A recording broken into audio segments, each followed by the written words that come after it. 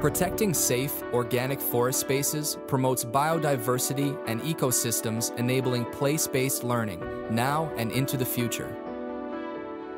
In 1972, actions were taken to bring organic forest spaces around Saskatoon.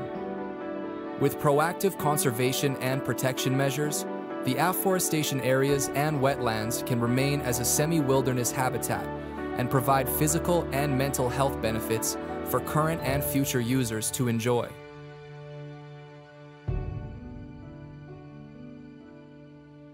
This is the story of the Wildwoods of Saskatoon.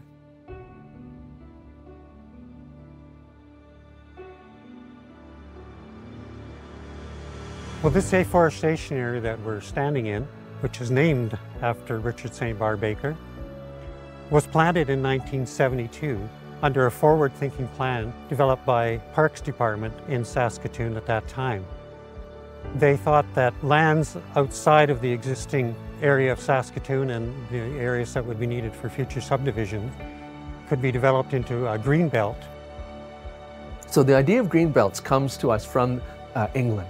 It was an idea that was popular in the 1950s, and the idea was to build a hard perimeter around cities. And so it could be trees, could be grass, native shrubbery, even maybe agriculture, but it was going to be a green space outside the city. So one could say that the beginnings of this actually goes back to 1960.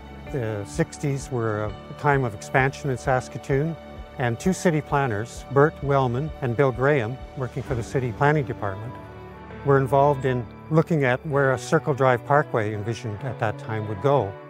Bill Graham is the guy that stood up at a meeting and said, this is where we're going to build Circle Drive, drew a line around the city. And that's where we built Circle Drive. And so his idea, which came out in a plan in 1960, was that we're going to take a 250-yard strip all around the outside of Circle Drive, and that was going to be Saskatoon's green belt. And Bert Wellman walked the perimeter of Saskatoon looking for sites of scenic beauty, and that came to fruition in 1972 when this afforestation plan was approved and was implemented.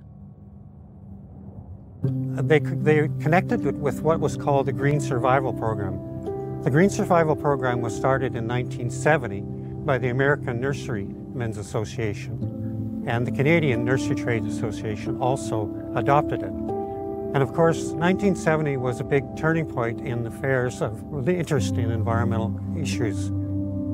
People here in Saskatoon that were developing this program had heard about this Green Survival Program, and they adopted that as part of the umbrella term for what this tree planting afforestation program would look like. So they ordered 200,000 trees in that first planting year from the PFRA Tree Nursery, or since called the PFRA Shelter Belt Center, and planted 660 acres in total. This was the main site, and there was one site south of Barbe Baker Park.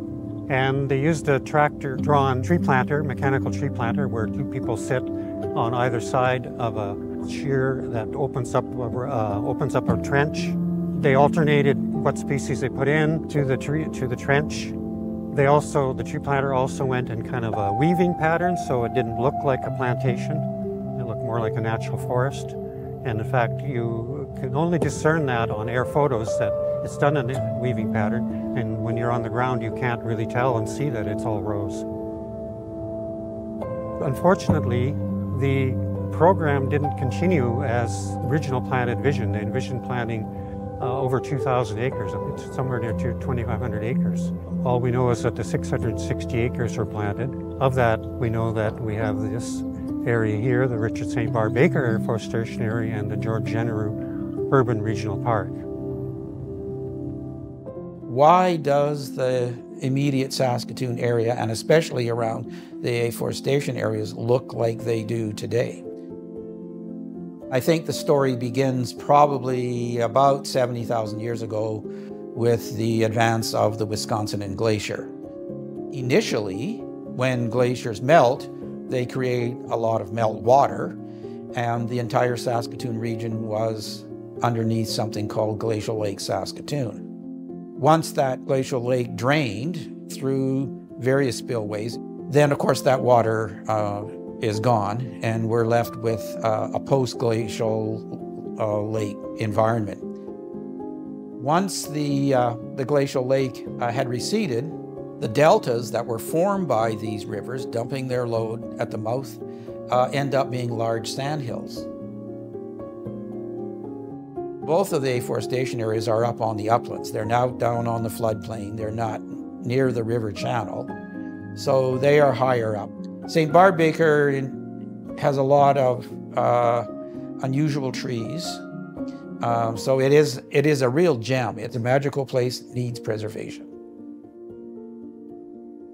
St. Barbe Baker Reserve was once part of the Old Bone Trail, and that ran from Saskatoon in a southwesterly direction towards Rosetown.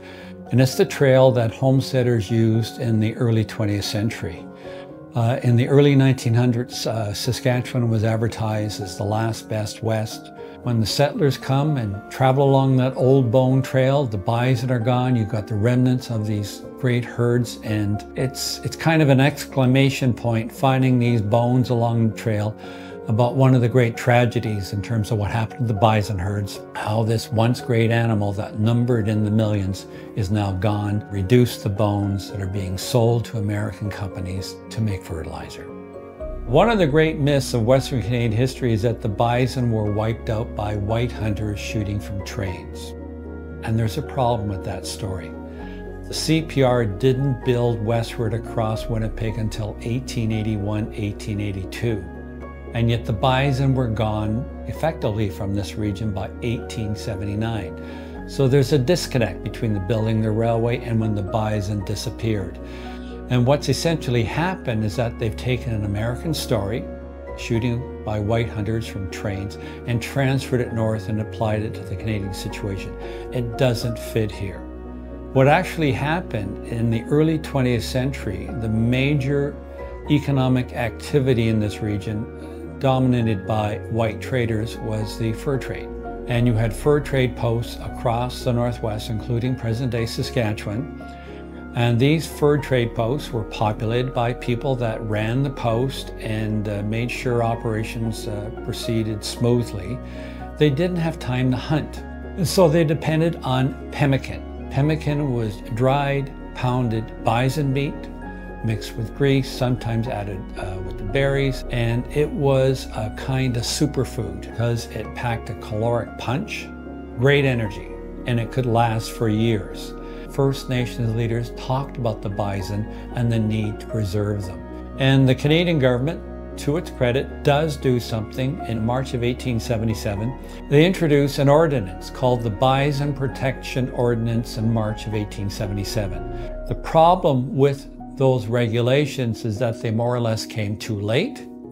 By 1879, the once great bison herds are gone from the northern plains, gone from the Saskatoon area, gone from the Old Bone Trail area, gone from the St. Barbe Baker Reserve area. So it is special that this reserve has been set aside and preserved in a natural state when all the land around them has not only been settled, broken, but you've got the use of herbicides and pesticides. You've got a different environment than what existed a century ago. And so that's what makes this reserve so special. At a meeting in October of 1978 of the Parks Board, the idea of naming this area after Richard St. Barbe Baker, the naming of the other afforestation area that is kitty-cornered here across Highway 7, the Genereux Urban Regional Park, and the naming of Chief Whitecap Park were all approved at that same meeting, and that was forwarded to City Council and was given formal approval on January 2nd, 1979. At the 1952 Summer Olympic Games, George Genereux took home Canada's only gold medal at age 17 and was Canada's youngest Olympic champion, a record held until 2016. He was later inducted into multiple sports halls of fame and became a professor and radiologist later in life. Despite a crippling case of ankylosing spondylitis, Genereux worked to advance the cause of medical knowledge, saying, "If you can't help yourself, you should use your God-given talents to help others." Richard St. Barbe Baker, who I call St. Barbe as his friends did. He had grown up on a farm that his father had a tree nursery, and in the large wooded area nearby, St. Barbe had ventured into these woods at an age of 5 and had a sense of the numinous of the spirit in nature and felt this deep connection to nature at that time, and developed this sense of deep vision, I guess, about the importance of trees and forests to the global environment and the importance of reconnecting humanity with nature. The organization that he started called Children of the Green Earth. The motto was, from our hearts, with our hands, for the earth, all the world together. He developed the Men of the Trees as an organization, and it eventually grew in the late 40s to be engaged in over 100 countries. It, of course, has changed its name to the International Tree Foundation, more in touch with the times of today. You can see that he really had a passion for trees, and he really knew how to engage people in a very practical way, and he had this vision of the earth made green through the planting of trees. So the Fat Tire Brigade is the only known fat bike specific mountain bike club that we're aware of in Canada. And so there's 18 kilometers of trails that are out here now and established and have been for 4 or 5 years. One thing that's really been a success is trying to get people excited and embracing winter. And so that, for me at least, was very important. I'm a winter lover, and this is a fantastic space. We're so fortunate to have it, to be able to come out and enjoy it. The community has been growing. We see it in recreation all over, whether it's hikers or bikers, dog walkers, hoping to culture that these different communities can come together and interact and really have respect for each other and a shared enjoyment of the space. Be Like Bruce, it came from, it was really in homage to our late friend Bruce Gordon, who was, he was an incredible athlete, but he was also a family man. He was a Saskatoon police officer for many years, retired from the police service only to take up a law career in his adult life. And so I would always watch Bruce walk around and introduce himself to new people and invite them to come out for training events or, you know, social events, just to be part of the group and the community. And so I would often tell myself, when I was the, you know, veteran of a group and there was a new person, to be like Bruce and go and introduce myself to that person and include them. And so that's where Be Like Bruce came from, and has really been an anthem for the sort of work we've done in his memory to raise money for pancreatic cancer research and also continue to build inclusive communities. Really, we're trying to champion and lobby to see this recognized as a formal park, which I don't think has happened yet. So I think all of us would like to see that designation, see the space used for where the community can come and enjoy it. And, you know, I think of many cities that would turn themselves inside out to have a space like this right on the edge of the city. So just, yeah, trying to keep the space as pristine as we can and letting people enjoy it. Benjamin Thomas Chappell, Saskatchewan CNR superintendent, was a city builder who supported the fledgling pioneer days of the Saskatoon exhibition, which now attracts 1.6 million people. The Friends of Saskatoon Afforestation Areas invite you to be a Saskatoon city builder committed to the conservation and protection of the Chappell Marsh wetlands, forests, and grasslands. Green infrastructures, which, if protected, provide a wide array of benefits to people and wildlife. The areas are excellent places to study regeneration, ecological succession, geology, and First Nations history. The West Swale wetlands are a remnant of the Yorath Island spillway, and this influenced its flora and fauna and Paleo-Indian activity. In these forests, the past meets the present and future.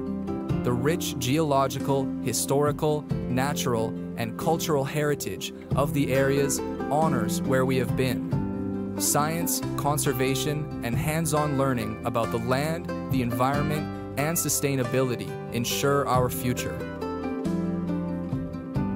We therefore honor those who were here before us, who called this place home, and protect these places for those who come after us.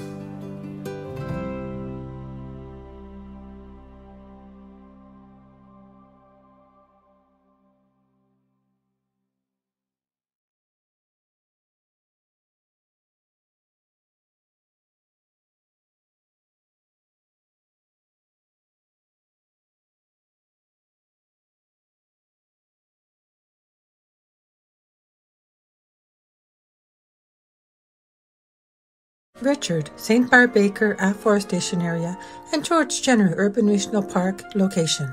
The Legacy of Saskatoon's Secret Forest, now on YouTube.